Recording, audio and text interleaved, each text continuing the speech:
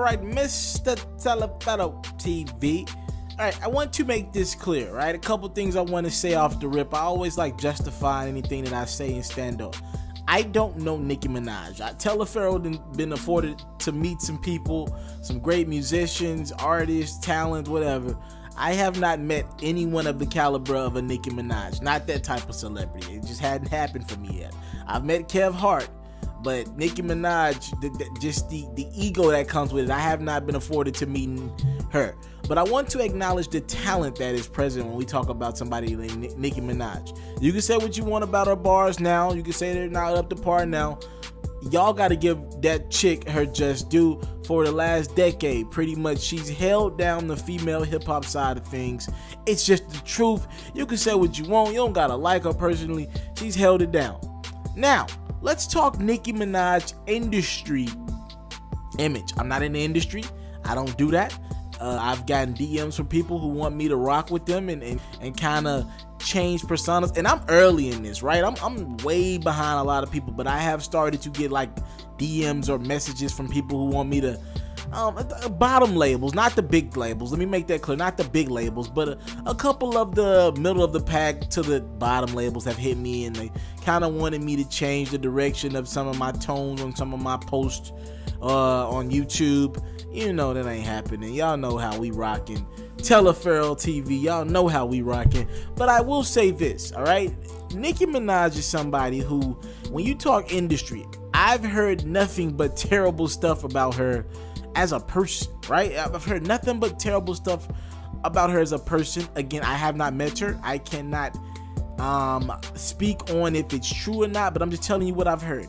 I've heard that she's very spiteful. The Remy Ma situation was just who she was. That was the one that was just most present. For those who don't know, after the Remy Ma Sheether record came out, that is a fact that Nicki Minaj was texting radio personalities and DJs like, don't play this record. If you play this record, I'll never come up to your radio station again. I'll never do your show again. You know what I'm saying? Just stuff like that, which is kind of the Young Money way. Like Wayne has told a lot of people no, and Drake and Nicki kind of have some reputations that are iffy. Nicki's more than Drake, and that's kind of her reputation, all right?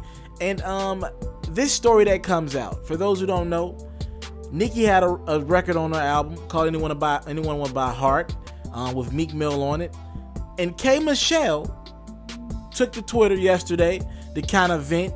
And she talks about how that record was first hers, all right? Listen to what K.Michelle said on Twitter. So I was listening to Anybody Wanna Buy a Heart in my new home, Real Sex in the City like, and I realized how hard I worked on that album. That was my life, my heart, my emotions. And I remember one day getting a call I never thought I would get.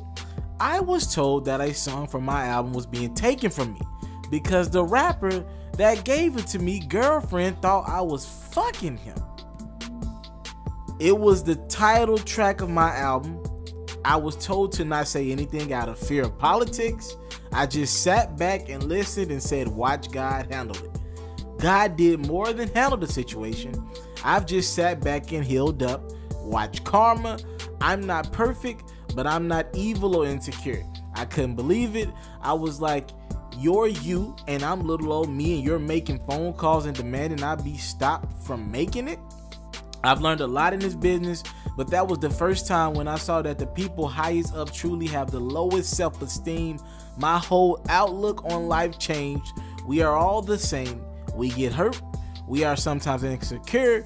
We all want to win, but sometimes by any means necessary.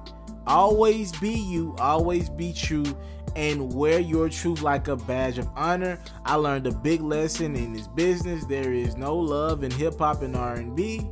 So K.Michelle is claiming that, and it's clear she's talking about Nicki. She don't gotta say the name. We know the name of the album. Listen, man, it's clear. She's saying that Nicki Minaj was so spiteful and so insecure about her relationship with Meek Mill. Meek Mill had just gotten home from jail, that she took the record from K.Michelle that probably was handed to K.Michelle from somebody who produced it and wrote it. And for those who don't know, when you get to that point in the game, Most of your records are written for you, produced for you, all that is just for the right singer who has a story that can connect with the fans the most. And K.Michelle's like, Nicki's somebody I looked up to. I've always bigged up and respected her projects, but she was concerned about little old me, little K.Michelle from Memphis. She was that concerned about what I got going. You think that Meek Mill don't want me? And again, I've heard stories about Nicki with industry and all that, and I get where K.Michelle's coming from. K.Michelle has spoke highly of Nicki Minaj, and it looks like Nicki is, I mean, she's showing in the Remy situation, we seen a different side of Nicki. Like, she was going at Trey Songz. She was going, before she dropped that No Frauds record, she was going at everybody on social media, Remy Ma. So you kind of seen bits and pieces of it on social media.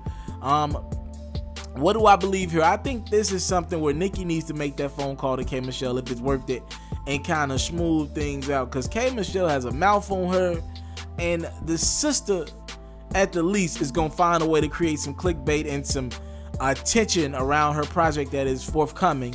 And it looks like she's starting that by telling a real story about how Nicki Minaj was jealous of the record that she had with Meek Mill and tried to block it and stole the song. He ended up blocking it and playing the industry card and took the record from her. What do you think about this situation?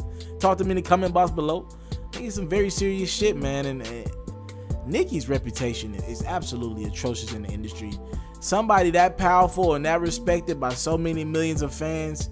You know, you hear stories about people who are assholes to work with, but to actually see it in front of you on social media with Nicki and see somebody get records taken from them, it's very uncomfortable to watch. Thank you for the time, love, support. Don't take it for granted. Salute.